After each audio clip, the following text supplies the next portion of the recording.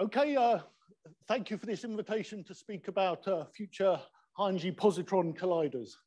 So I'll spend a few words, not many I concede, on the physics motivation, but then I'll consider the two options in front of us, which are linear and circular. A couple of slides on the ILC, one slide on CEPC, and then I confess I am an advocate of FCC, and this will be the main focus of my talk. Okay, so a future E plus E minus collider is here taken to be a machine that will enable high precision Higgs studies. We've just seen all the wonderful things that lower energy E plus E minus machines can do, and these machines will continue. And indeed, there's plans for future such machines like the Super Tau Charm Factory.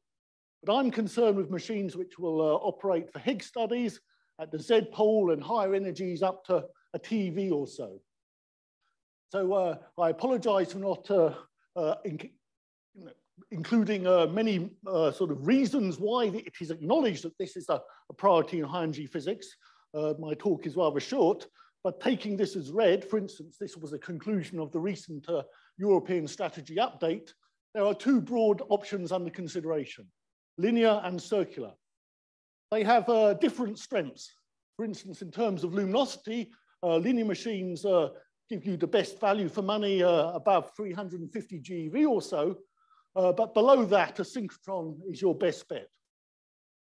Talking about polarization, longitudinal polarization is quite easy to achieve for linear machines, and this is valuable for physics studies, but synchrotrons have this fantastic attribute that they naturally have transverse polarization, and this is absolutely vital for energy calibration. And another advantage of the circular machine is that you have multiple interaction points, so you can put several experiments there concurrently. So until about 5 years ago, or maybe a bit before, the linear machine was clearly the front runner. So historically, that made sense. The Higgs could have been rather heavy, and of course, the LHC was expected to discover many high mass SUSY modes that would require detailed study. And unfortunately, we know how that has worked out. But let us therefore talk about the front-running linear machine, the International Linear Collider. So in its current incarnation, this has a center of mass energy of 250 GeV, a luminosity of 10 to the 34, and a length of 20 kilometers. No, it relies on 8,000 superconducting cavities. So if you were to operate this machine over several years, this is essentially what you would do. You would start at this energy of 250 GeV, accumulating data, essentially HZ data for Higgs physics to look at Higgs couplings. You would upgrade the luminosity of the machine to increase these data samples. You would then upgrade the energy, which would mean making the machine longer, to 500 GeV, where you produce Higgs from WW fusion. And you would also make a dedicated run to study the top mass. And if you wished, you could do a run at the Z pole, or you could raise the energy still higher if you extend the machine still more to a TeV or so. The actual design for the machine is very mature. And also the detector studies are also, there are very detailed designs for these two detectors. There's only one interaction point, but there's this rather ambitious scheme that you would have push-pull operations, so you collect data over time with both experiments.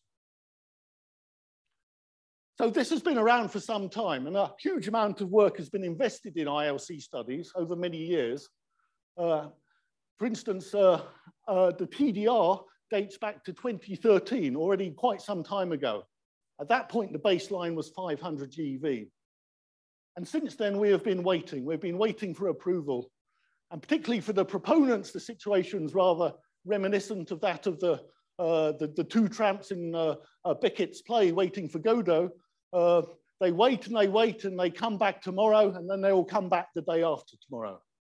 And maybe the question we should be asking is, perhaps we should wait no longer. Before finishing the discussion about linear machines, we should acknowledge there are other plans on the table. There's the so-called CERN Plan B, which is CLIC, based on a very novel technology, and this could take you up to really quite high energies. But this is a project with quite a long time scale. And very recently, ideas have come from the US about things that could conceivably be done at Fermilab based on new RF technologies. But I really would say that these come with a word of caution because there's a very long R&D road ahead. Let me then therefore introduce the FCC, the so-called FCC integrated project at CERN. So taken from the top of the Jura in winter, here is the LHC, and the FCC tunnel would be a tunnel of between 90 and 100 kilometers, stretching over the Genevois plain behind the Solaire and coming back again. This would first house a FCCEE, a high luminosity E+E- collider. And then eventually you'd install in this tunnel a hadron collider, which could go up to energies of 100 TeV or so. Conceptual design reports were published in 2019. And then in the recent European strategy update, both the HH machine and the E+E- machines in general were given very strong encouragement and high priority. And now the FCC is undergoing a 5-year feasibility study, which will conclude in 2025. Before telling you more about that, we should concede that there's another circular machine under consideration, the CEPC in China. The main characteristics closely resemble those of FCCEE. If you look at the CDR, they were, it was probably less ambitious in design, but the years since then, it's evolved to something which is quite close to the FCCEE design. Here's some information on, possible timelines. Essentially, the bottom line is if you believe everything you're told, this could actually come into operation 10 years before FCCEE. That means the mid-2030s. But there are many uncertainties, and I would regard this as very ambitious and aggressive. But certainly we should watch closely. Now back to FCC, and let's now consider the various running points, the luminosities against center of mass energies. And I just want to give you a few words about the physics we could do with each of them. The first thing you note is the luminosity. So FCC is here in black, going from the Z pole up to about 365 GeV. The Higgs studies start here at 240 GeV. These luminosities are enormous. They go up to over 10 to the 36. And you note that even at the way you do the Higgs physics, you're substantially above where the ILC will be. It's delivering many, many more Higgs per second.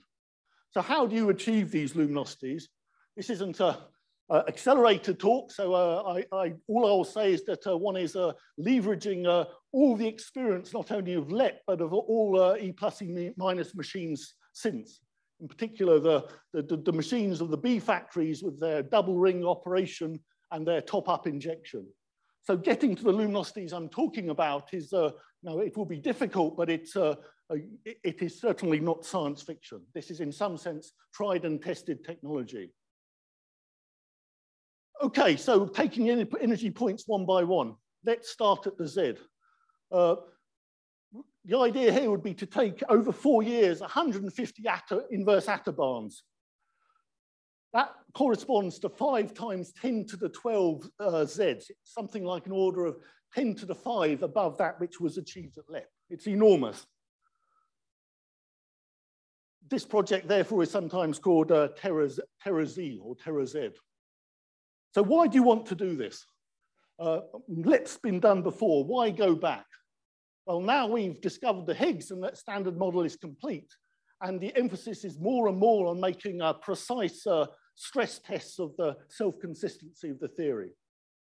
And one can imagine with these data, you can make measurements of the parameters which were made at LEP, which we all know are very, very important, with in principle a precision which is 500 times better. Nowhere else, anywhere in particle physics, is there the possibility of making such a huge step forward in sensitivity. So to look at the line shape, for instance, okay, so we're getting so much data. Do you really need that data? Do you really need 4 years of operation? Or the lesson from LEP is, yes, you do. making line-shaped scans is a really delicate business. It's not a year-one measurement, and so we need to devote time to this. And certain systematics certainly require particular attention.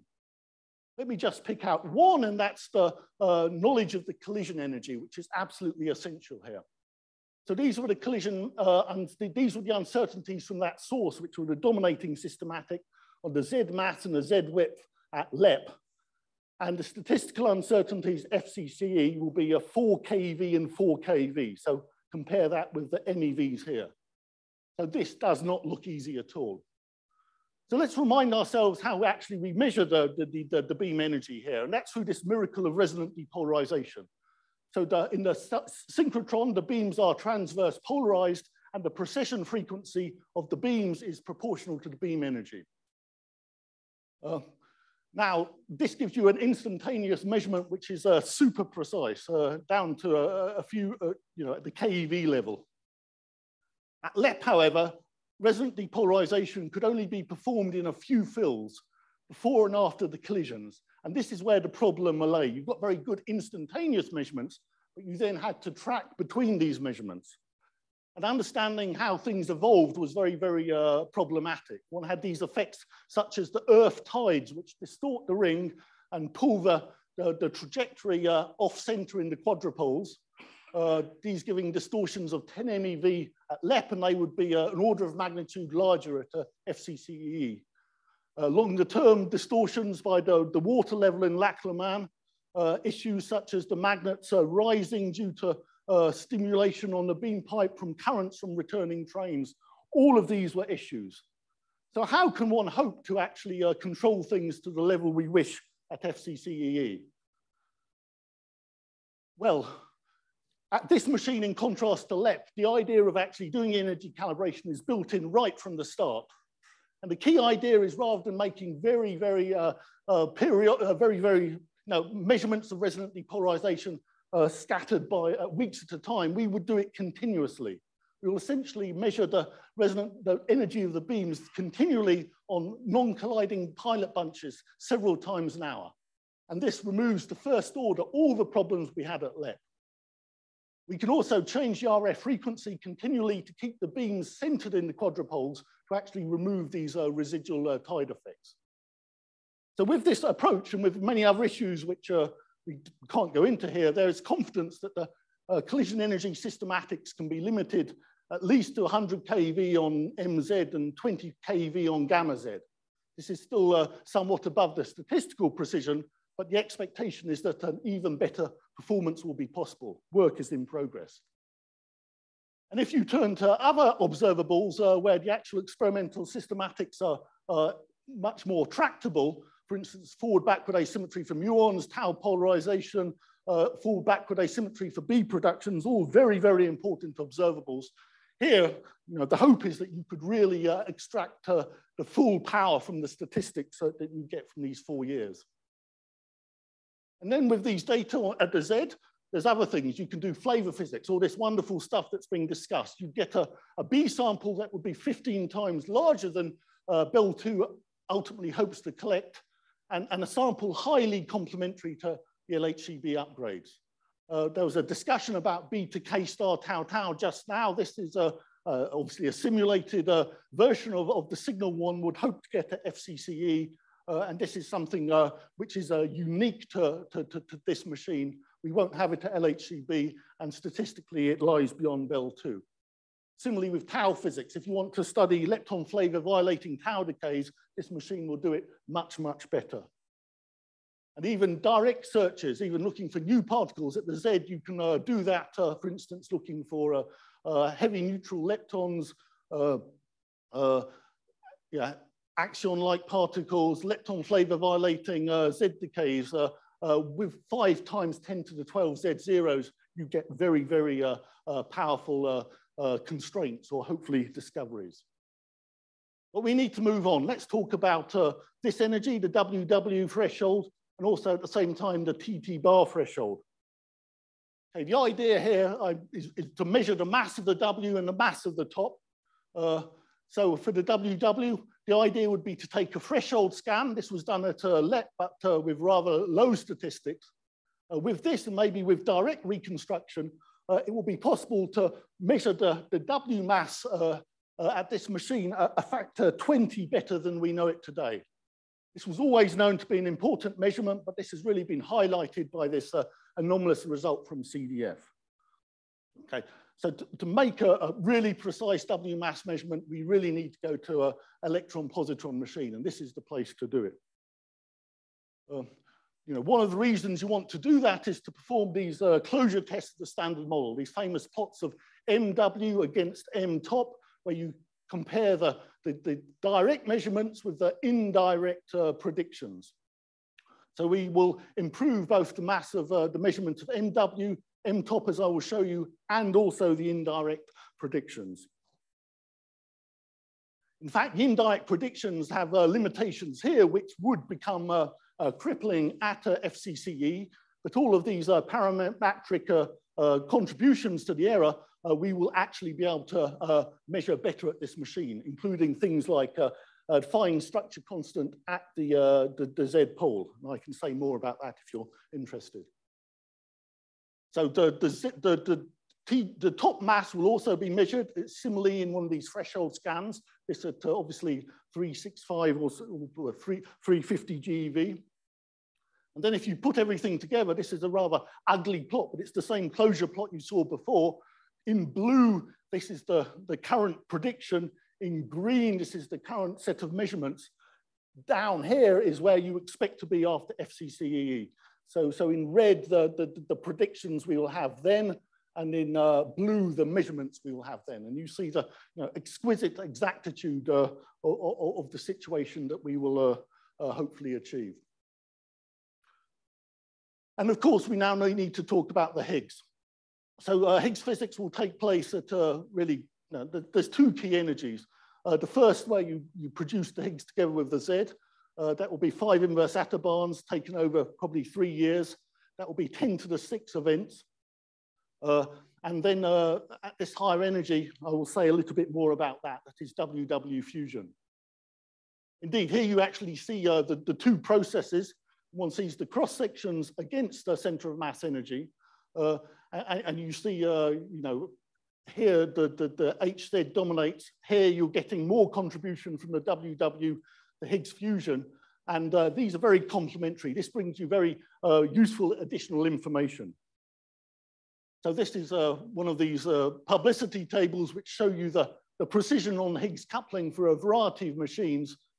All one needs to seek the take-home message is that you do very well from combining these two energies, that the general precision you get is better than 1%. This is very, very valuable indeed. Combining with what we know from, or we will know from the high luminosity LHC, we will know much, much more about the Higgs then than we do now. There's much more I'd like to say about Higgs, and I won't. There's no time. Ask me afterwards or look in the backups. I'd like to say some words about Higgs self-coupling measurements, and something which is very, very tantalizing, very interesting, the possibility of measuring the Higgs-Yukawa electron coupling.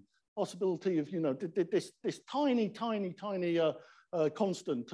at FCCE, this is tantalizingly just or possibly just out of reach. But I say no more. Okay, so where are we? What's the status? What's the status with the experiments, the detectors? So you might say, well, compared to the FCC, compared to the high luminosity LHC, the detector challenges are really rather modest. As radiation is not an issue, event rates will be high, but not as high as at the LHC. This is true, but on the other hand, there's the precision we are striving for is unprecedented, and this is driven by the event samples we'll get at the Z. I mean, in contrast, I'd say the Higgs physics will be easy. We'll need to monitor and have stability of detectors and operation and resolution at the 10 to the -4 level for luminosity, 10 to the -5. This is a real challenge. So there are already 3 candidate experiment designs that have emerged. This is actually evolved from something which was originally designed for CLIC. This is essentially silicon-based.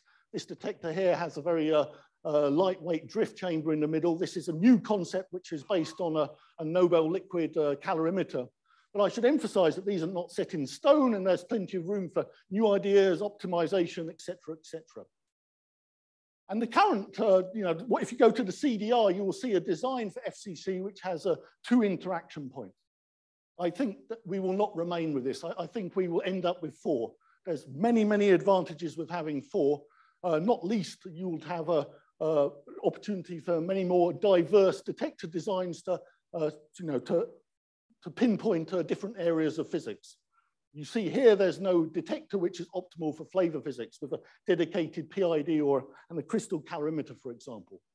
So this is an area where involvement would be very welcome.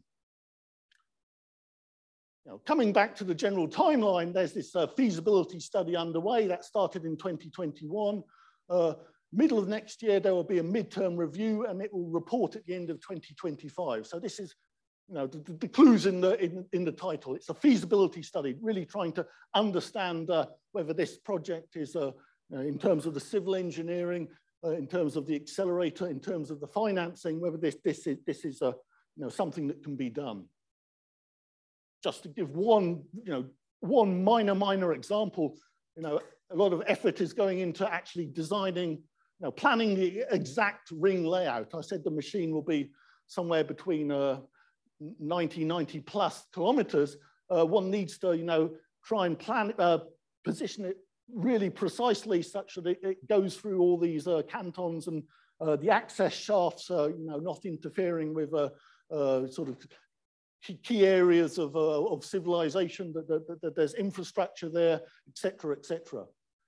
For a while, it seemed, this was until rather recently, the actual exact circumference of the ring was going to be 91.2 kilometers, which in other units is a very good omen, because it really emphasizes one of the big physics goals of the project, which is the Z run. But I'm sorry to say that I know this is being tweaked again, and I think we'll stay within the Z mass to 2 significant figures, but not 3. Okay, so we need to talk about the timeline and the finances, and this is where things clearly get awkward. And rather than make things up myself, I quote from the CERN DG. There were statements made in June of this year. So we are running at CERN the LHC, and the high luminosity LHC is approved, and that will run until the end of the 2030s. And then after that, there will need to be a breathing space before a new machine can begin operation. One would hope that this project, if approved, it would be approved before the end of this decade. So one talks about, therefore, operating FCCE from 2045 up to 2060. And the FCCHH, well, I don't even want to go there, but that would come afterwards. And that takes us towards the end of the century.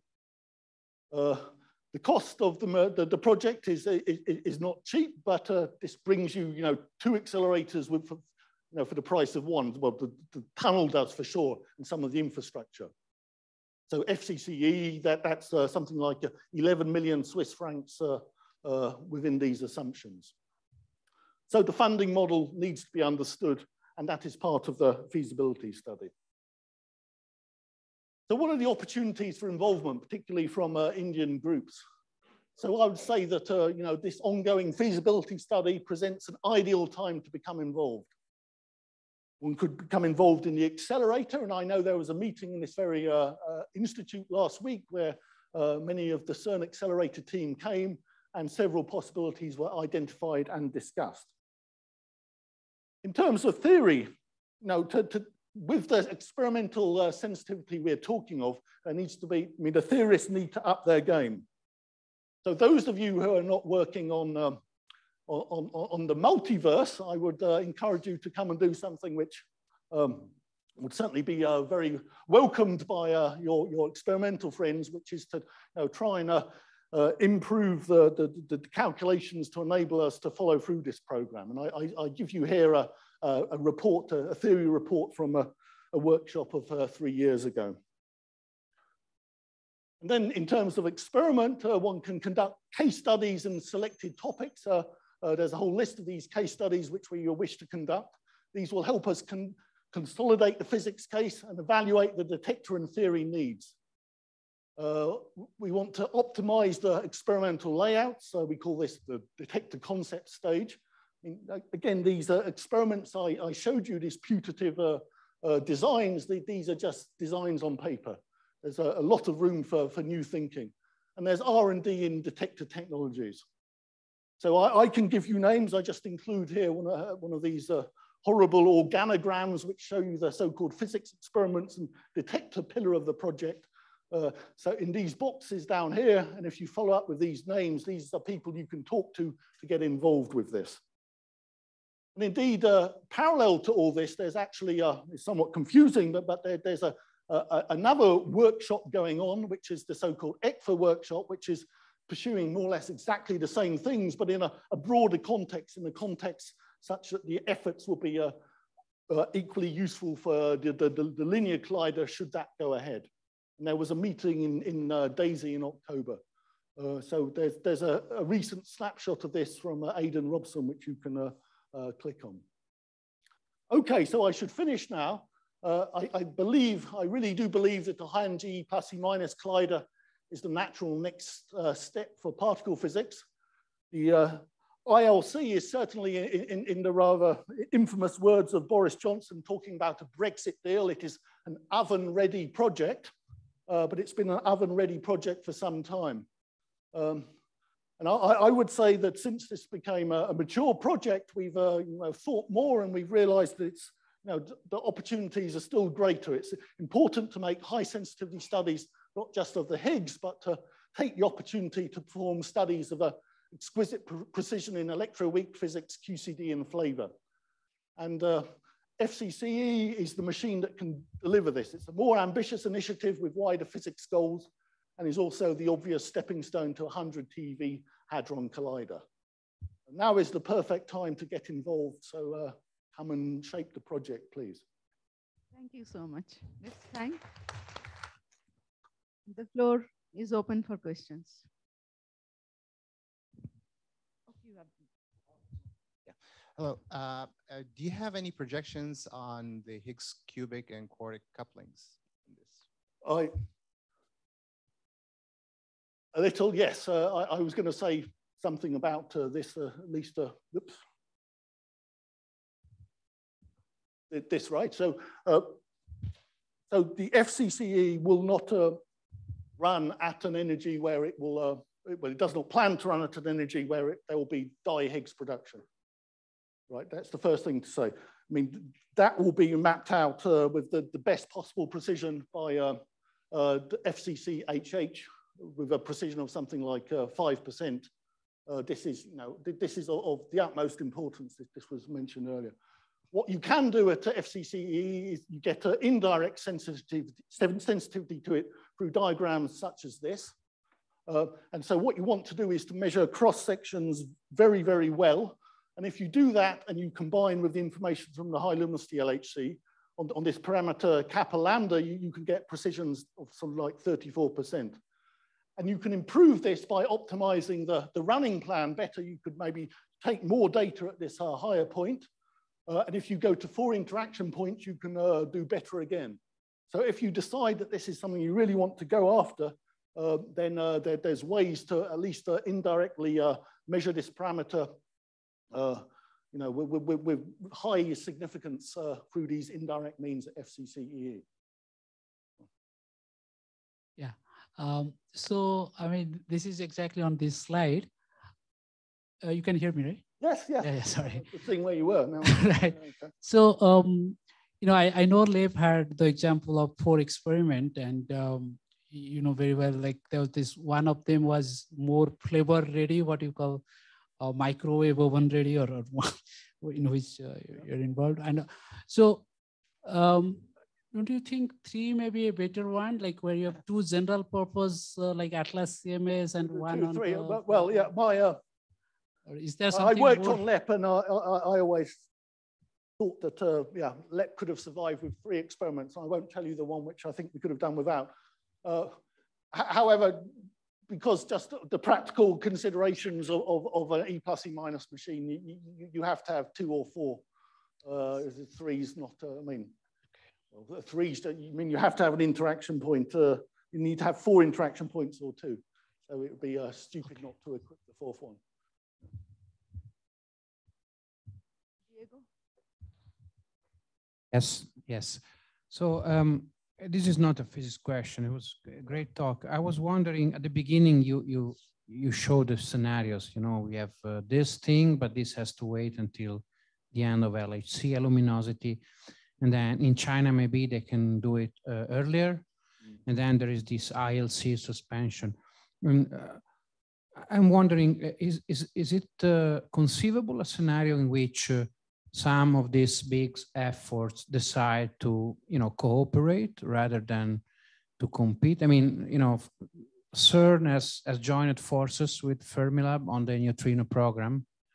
I was wondering whether it's possible that, I don't know, maybe a CERN-China cooperation on just choosing one of the 2 projects could be on the table at some point? Because I'm afraid otherwise it will, the discussion will push this farther and farther in time. Well, you're right on both counts. You're right that this is not a scientific question, and you're right that it will push things back if things happen like you say. I mean, I could point that there's been very warm, constructive things said, for instance, in Japan, which looks like they're trying to maybe back out of the ILC, but talking about working with other nations, with other labs on other machines. And I've seen statements made in China that they would be very willing to collaborate with CERN. So yeah, collaboration we hope is the way ahead. But no, at the moment, at least within CERN, this feasibility study is going ahead. There'll be a strategy update in 2026 or 2027. And we very much hope at that update, there will be a clear statement from the at least European community is that we want this machine. And I mean, I think it should be this machine, but it could be another one. Oh yeah, no, here's a senior member of the CERN directorate who will correct me and tell me what I... No, just a comment on, I totally agree with you, but just a comment on that question is that yes, cooperation is possible.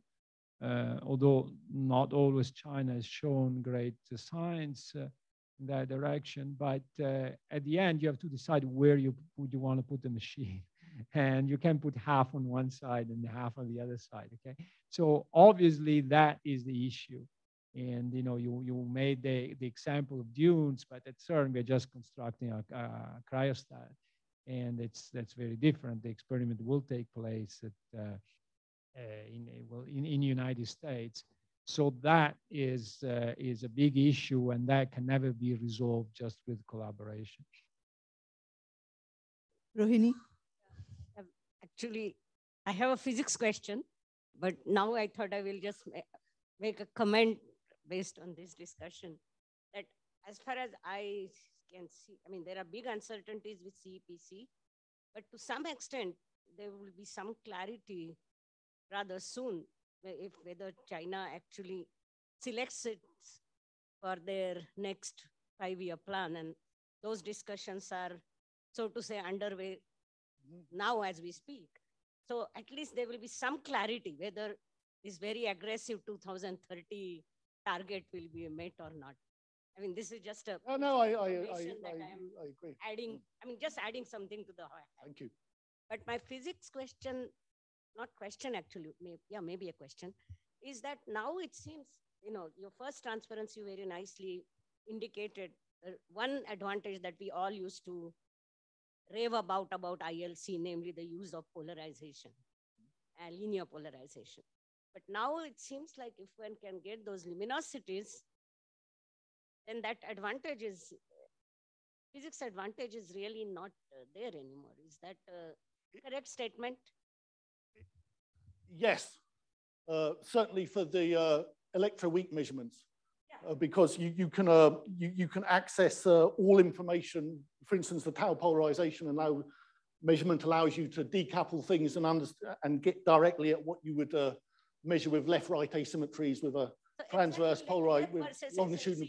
It will be yes. very similar to left versus SLC now. Yes, yes, and the actual the huge advantage in statistics you have at the Z0 just offsets anything you can do with the polarization. Yeah. Essentially, no, comparisons will be SLC versus LEP and. Yes, I think so. Yeah. Yeah. Oh, please. You're saying that we will have an answer from China and that will add information. We'll add information, but I don't think it will be decisive.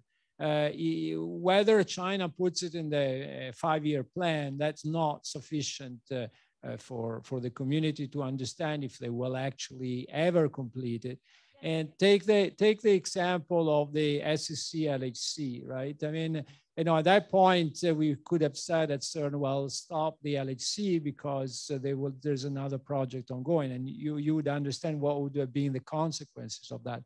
So I think while CERN should continue, of course, to the discussions and be very open to understand what's happening in other places in the world, like, you know, the ILC. We've seen a lot of up and downs in the ILC. I don't think that CERN should base the decisions according to statements made elsewhere. I think CERN should go ahead with the program that they consider the most valid, and then always be open to collaboration, but not be influenced at the point of changing the program based on statements made in Japan or China or elsewhere. No, I absolutely agree with you. I mean, I just wanted to say that, in fact, what I have a feeling that for CEPC, I mean, right now, the way I have seen the funding model that they're thinking of is where the central government gives only maybe 1/3, and the rest of it has to come from the individual state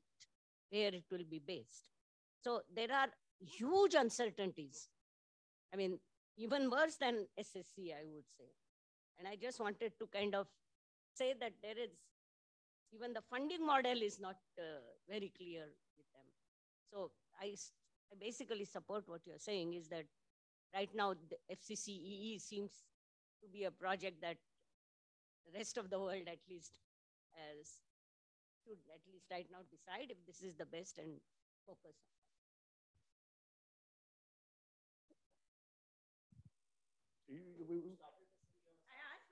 About the polarization, we discussed that. Yeah. That was the science.